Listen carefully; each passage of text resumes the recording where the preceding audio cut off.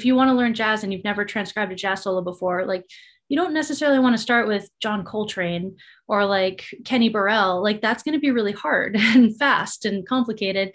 But if you start with like Louis Armstrong, if you go back to Lester Young, these players that in that time period, a lot of the soloing was very like melodic and lyrical and simpler before bebop came around and made everything really fast and intense in a beautiful way.